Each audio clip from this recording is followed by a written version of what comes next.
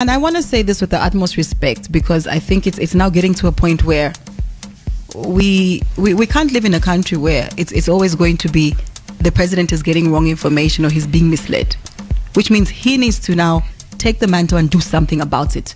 Because if I am in a place where I feel like I'm being misled and things are not going right, I want to get to the bottom of things and I want to know exactly what it is. We are not going to continue singing this song of the president is being misled, he's being given the wrong information. No.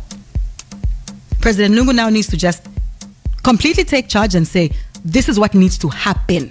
Because it can't be misled. Misled? No, misled. No. Things are going left in this country. We're not going to keep talking about things. The president is being misled. So which means if he's being misled, or if he feels like that, he should be on the ground then.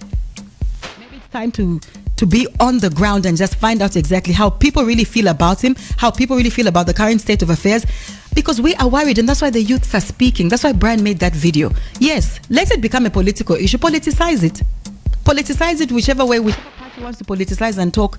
But what is really obtaining on the ground? No, he's being misled. And dear Mr. President, what are you doing about it? What are you doing? If your country is being taken left, what are you doing about it?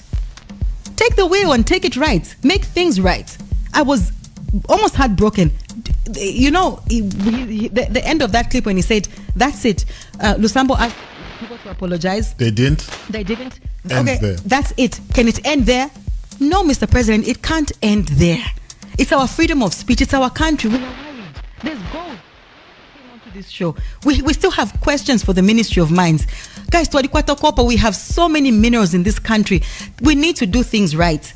Whatever our leaders are doing right now.